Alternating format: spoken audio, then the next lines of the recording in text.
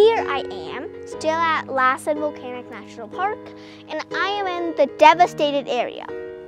It might not look so dreary right now, but back in the 1915s, when Lassen Peak, which is right there in front of me, erupted, well, this area was pretty close to that volcano, and it was covered with ash.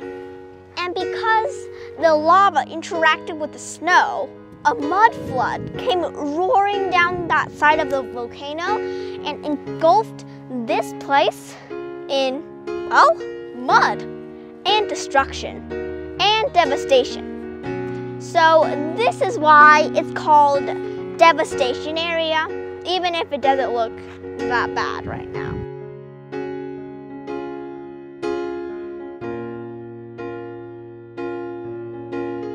This is a rock, but not any ordinary rock. It is a lava rock. It's specifically called a red dacite. I don't know how to pronounce that second word. And this is an evidence of the volcano eruption. And why this is evidence and how in the world did it come to be here when it started up at Lassen Peak? Well, this is because of the mudslide or mud avalanche on May 19th, 1915. And during that avalanche, or mud flood, as I like to call it, the many rocks just like this, or even bigger, were carried off the mountainside and, well, here into the devastated area. So, the journey Baby Yoda and I are taking is to find signs of the lava flow of the volcanic eruption, just like this rock. Looks ordinary, just a little big, but actually it's a wonder in itself. And an artifact, a living artifact which is still here.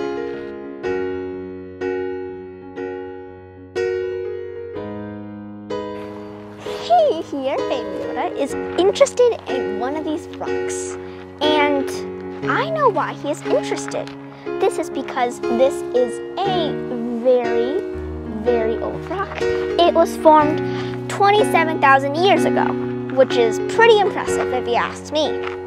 This has also formed 27,000 years ago and thus is pretty old. And these three, this, and this, were all formed in 1915 when lava welled up into Lassen Peak's crater, sealing it off, and so relatively young. And this is gray dacite and red dacite, which are the old ones. This black dacite, also a dacite, is relatively younger, along with the light dacite pumice, which is a pumice is lava filled with gas bubbles, and banded pumice. So, now you know, even rocks can have history.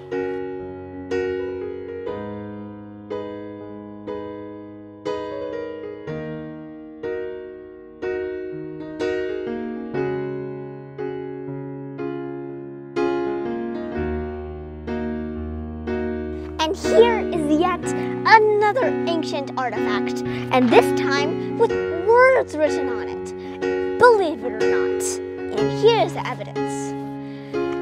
If you read this sign, it says that this person, who's called Benjamin Franklin Loomis, discovered this rock 3 days after the eruption of Lassen Peak.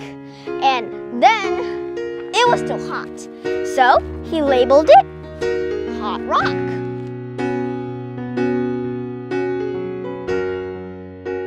The H starts here. And then there's the O, T, and I think the rock. This is the R. You can find artifacts like this all around. Devastated area. My mind is going crazy. And yeah, feel free to visit here, see some of the most ancient artifacts back in the 1915s, and just admire the whole history behind this place.